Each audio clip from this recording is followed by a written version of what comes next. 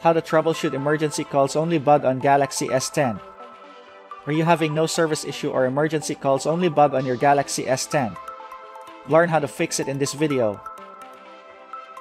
Refreshing your S10 is an important troubleshooting first step in this case. Emergency calls only bug sometimes occur when a device temporarily loses connection from a cell tower, like when you're traveling. Once you're in a location with good service, emergency calls only disappears. In some cases though, this does not happen and the bug sticks.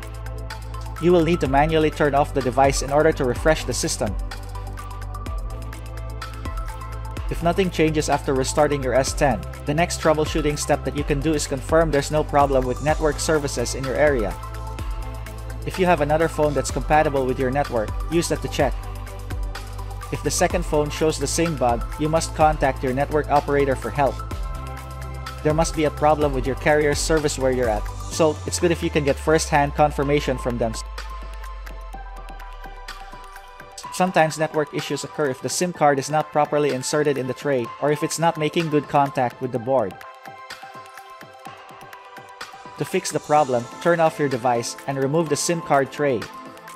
Then after 5 seconds, reinsert the SIM card, making sure that the card fits snugly in the slot. Afterwards, turn your phone back on and see what happens.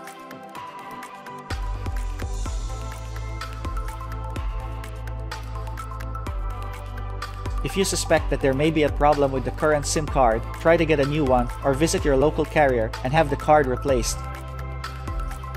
This is a good way to make sure that there's no problem with the SIM card you're using moving forward.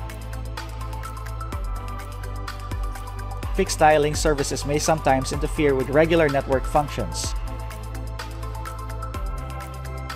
If you have fixed dialing on your account, try to disable it and see if that will make a difference. Just ignore this suggestion if you have postpaid subscription or if you don't use it. Some users have reported to have fixed emergency calls only bug after turning on and off airplane mode on their device. Make sure to try it on your device.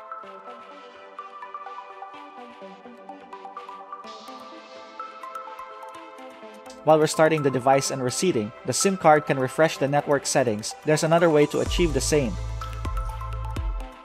In many cases, this method is even more effective than restarting or reseating the SIM card. This method is manually changing the network mode.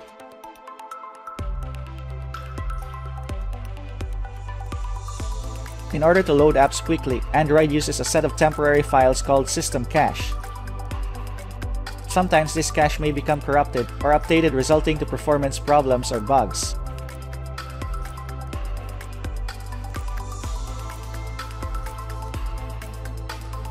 If you got your S10 as a pre-owned device, or if you suspect that it may be blocked, you can check its IMEI status. Carriers may block a device for a variety of reasons, and if that occurs, its IMEI may also be blacklisted. To check the status of your device's IMEI, you can go to this site, imei.info. Clearing the current network settings sometimes help in fixing network troubles. Be sure to do so if none of the mentioned solutions has helped.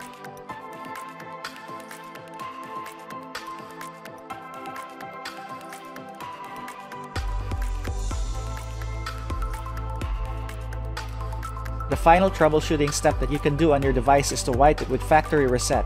Make sure to back your personal data up before you do it. If all these device troubleshooting won't work at all, you can assume that the problem is not within the device itself. It's most probably coming from your network, so be sure to get help from them. That's it. We hope this video is helpful. Please subscribe for more S10 videos in the future.